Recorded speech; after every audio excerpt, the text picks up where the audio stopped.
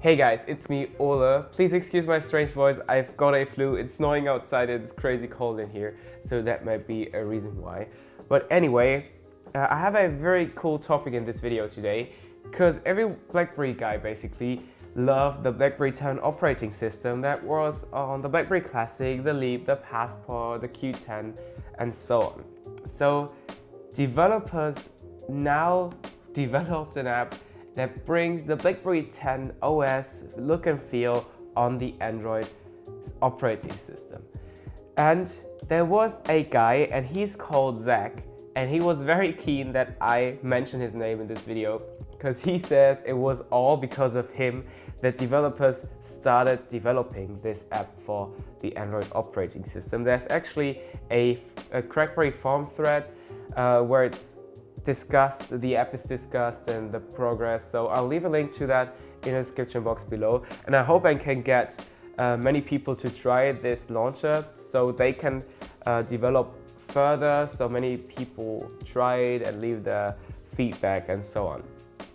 So it's basically an app that mimics the look and feel of the BlackBerry 10 operating system, so how you swipe and how there's the home screen and the quick settings launcher or settings widgets and so on. So I'd say I'll just sit down now and show you the app, how it works, where you can download it, and then we'll see us again in less than a second. See you then.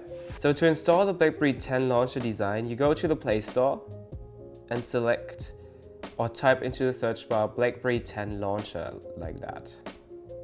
So the second result you'll see is the Synquous launcher. That is what we're looking for.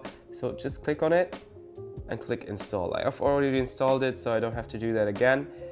You can go back to your home screen. We'll now find an icon called Synquous BlackBerry launcher. I'll just click on that one. It will ask me if I want to set this launcher as my default home launcher. So just for the sake of this video, I will click yes, because I don't want to go back into the app every time I want to see the BlackBerry 10 design, so just click yes. And now we're in the settings and we have to change our home app, which is currently on the BlackBerry launcher. Just click on it and select the Synquous BlackBerry launcher. So now once we back out, we're automatically in the theme. So as you can see, it does actually look like the BlackBerry 10 launcher. So you have all those shortcuts down here, which are your phone, the search bar, and your camera. I think it's very similar to the full touch BlackBerry 10 devices. Once you swipe to the right, you see all your apps. I changed my icons to the BlackBerry 10 icon pack, which you can easily do. I did a video on that. So once you do that, it does actually look more like BlackBerry 10 because you have all those app designs, icons like contacts, your clock, what else, your hub. It all looks like on BlackBerry 10. So that's very cool. So you have all your apps. You can change the size and how many you want in a row. I might have to change that because it doesn't quite fit. But on first sight, it really does look like BlackBerry. So you even get the quick settings that you get on BlackBerry 10. So all your quick shortcuts like settings, rotation log, hotspot, and you even get a bedside mode, but that is just a quick shortcut. That's because I didn't buy it yet, so I have to get to those kind of difficult. But it's not the bedside mode like you get on BlackBerry 10, it's just a quick shortcut to the do not disturb axis. So, well, still cool that they implemented all of those features. What else can I show you? You get special settings for this launcher. So if you press settings, of course I have to go click that again. So if you pay for the app, you won't get that. You get all of those settings, so you can pretty much change everything. So you have the settings of your normal Android phone. You can change the wallpaper. You can change, of course, the home launcher if we want to go back to the standard BlackBerry launcher. You can change the grid sizes of your programs and shortcuts. So that's very cool. So if you want maybe more rows or less apps in each row, so you can really make it just as you want, which is kind of cool. So you can even create those widgets. So if I press that plus, it doesn't work again. So it does seem to have some hiccups because it doesn't want me to do anything.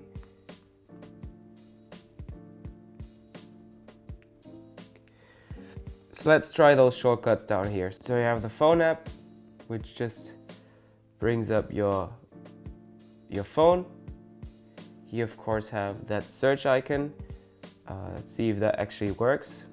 So let's search for something like Instagram. So that does work. And it also brings me quick shortcuts for search engines like Bing, Google, or Yahoo, which is also kind of cool. And of course we have the camera widget, which lets you choose between Snapchat and the normal camera app. So it does kind of feel like the BlackBerry 10 launcher. Of course it's not as smooth because it's just not the real operating system, but you can get an idea about how BlackBerry 10 was, and that they put a lot of effort into making it look like the BlackBerry 10 operating system. And I think if they develop a bit further and more people download the app and try it, it might actually be a very cool fake. So a very cool thing also that they implemented is their idea and their design of the BlackBerry Hub. And you also have the peak and flow, like the peak and flow I think it was called. So you just swipe up and quickly see how many messages you had and how many missed calls. That just doesn't seem to work as nicely as it should. Like I don't see any messages, and I also see it also thinks that my bell is off, and I cannot like peek into the hub. So maybe they'll improve that, but you actually have a BlackBerry Hub, at least their BlackBerry 10 Hub, on this launcher. Once you swipe right from the outside edge, the left app of the screen, you actually get to their idea of the BlackBerry Hub. I have to blur this out now because it only shows phone calls, and I don't want to show the numbers. But if I go to text messages, for example, of Facebook, it doesn't actually show any messages. So it seems like that is still in development, but they are actually developing their own hub. Let's see if things work right here. Like, I can clear my notifications, I don't want to do that.